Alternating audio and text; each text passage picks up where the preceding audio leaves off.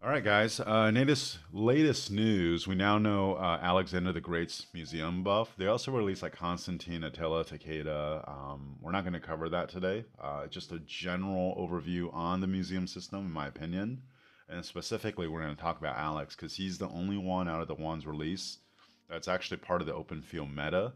And then it's really important because this timing is kind of awkward because right after the Cavs, we're expecting infantry, right? And that should come out sometime in July, maybe August.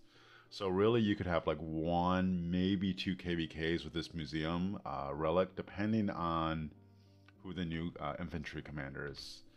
So overview, we're going to talk about general thoughts on the museum system. We'll go over Alex's museum real quick. We'll spend some time talking about this next infantry cycle. Really, it comes down to Guan versus a double relic Alex. Right? Which one would you rather have? And then personally, what I'm doing. Okay, so personal thoughts on the museum system. I'm not gonna lie, it's pretty frustrating. So the museum, as I understand it, originally was a way to bridge the gap between older commanders and the latest and greatest commanders, right? So for a lot of players that have invested in these older commanders, like Attila, like Alex, even like Charles Martel, when you first get into KVK 3 now. Back then it was KVK 4, and all these in-game commanders are available. The gap is really big, and Museum was a way to help bridge that gap. By the time I got to KVK 4, which is when museums became available, they started taking away a lot of ways to get relic coins, right? So there was this event, I forgot the exact name, uh, but when you complete that event, when you first get the museum, it's kind of like Lucerne Scrolls.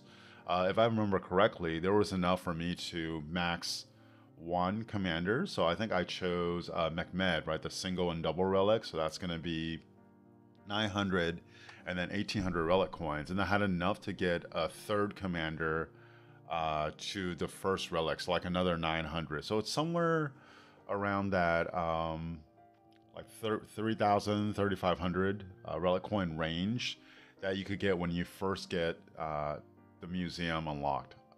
Beyond that, the only way to get relic coins is through dailies. So if you finish all your dailies, right, the daily quest, you could get 20 per day, and then you can either buy them from the shop, which is really really expensive. It's like 100 gems per one relic. It's crazy.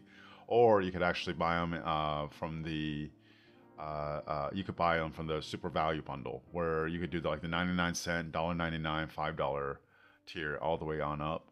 It just, but all honestly, the value there, like for the amount of coins you get, for how much it costs, it's not really worth it in my opinion. So it started out as something that was great because when you first started out, there was you can actually buy almost like a 7 day bundle or something like that, right? Where you could get X amount of relic coins per day.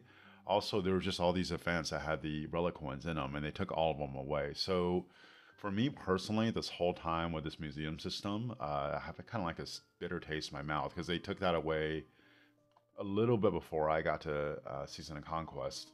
And for the most part now, it's not free to play or low spend friendly, right? Because if you're not spending and you're just getting 20 a day and you want 2,200 to unlock Alex's relic, right? That's 110 days just to get one, right? For 10% defense. And for something like that, it should be way easier to get, or in my opinion, even free, right? Because if you make it free and you bridge the gap a little bit, you're actually incentivizing players to invest in a lot of these commanders in the early game. Or if the museum is cool enough, even in the end game, maybe like it's worth it for me to go back and buy dailies and max, say like Attila or something, and make them usable in the end game, right? But when you actually add another pay system for this, I feel like not only does it leave a bitter taste in a lot of players' mouth, I know for me personally, but you're actually literally mixing out on revenue opportunity to incentivize players to invest in early game commanders just because there's too many steps where you have to pay to get these players, and then now it's not really worth it. Okay, so that's my overall thoughts on a museum system. Hopefully Lilith listens and Either bring it back to the way they originally had it, where it was a lot easier to get relic coins, or straight up just make it free, right? Like if you make it free, quote unquote, I think you can make a case where the revenue you could generate from it will actually be even more than what they're doing right now. Okay, so let's actually go over Alex's museum. So, based on the video that dropped this morning, I was concerned that the first relic might be 2200, but then the second one might be more. But based on the video that dropped, they showed a screenshot of Constantine already with one relic unlocked, and on the screen it showed that to unlock the second one, it was 2200. So I'm going to assume that it's the same for Alex. So if you don't have it unlocked at all, it's going to cost you 4400. If you already have one unlocked like me, it'll cost you 2200 more. Is it the best ever? No, but is it good enough to get? Definitely. Just because Alex, out of any of the commanders in the museum, is actually part of the open field meta. You can make a case at why she is close. Maybe McMahon, not really. But Alex literally is part of the open field meta. Elsie, Luce Alex is very good. I think if you had to make a case for how strong that pairing is, I think Scipio Luce is number one. Zhuge Liang, Herman is two. And I can actually make a case that Luce Alex is the third best pairing in the game. I would straight up take this March over Nevsky Joan. I've used both, compared to the reports side by side, and this one just traded better. It was actually more fun for me to use. It did more damage. I don't know. I mean, I know why, but it's actually kind of weird because on paper, at first glance, it would seem like Nevsky Joan would do more, but LC Alex is just really really good, right? So if you give that March another 10% defense and another 3% damage reduction, or 20% defense, 6% damage reduction, if you don't have the museum unlocked, it's worth it. Now, the challenge with this is that after the Cav cycle, we have an infantry cycle, right? So let's just say the Cav cycle comes out in May, then you should be expecting the infantry cycle to come out July, maybe August. So if you're investing in this relic now, and this update is supposed to be released on April 23rd, so a few days from now, right?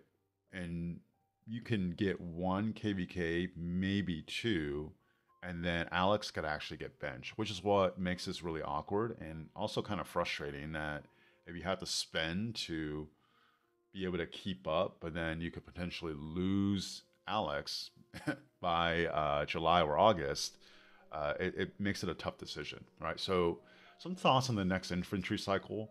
First, is it going to be smite or not, right? At least for now, it seems like Lilith is going the route of smite for infantry, and then I guess leadership and engineering. But they've avoided putting smite in archer and cavalry so far.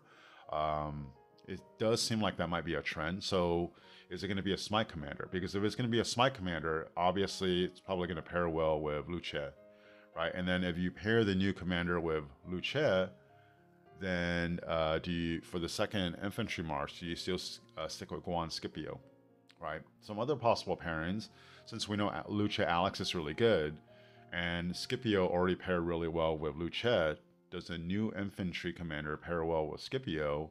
And your two best infantry marches is going to be Luce Alex and then the new inf and Scipio, right? There could also be a world where, since Alex pairs really well with Luce, maybe Scipio Luce will pair together, and then the new inf actually pairs really well with Alex, right? I think what's less likely to happen is that Guan actually pairs really well with the new infantry commander, and then you have like Scipio and Luce, right? And then finally, with the double museum relic,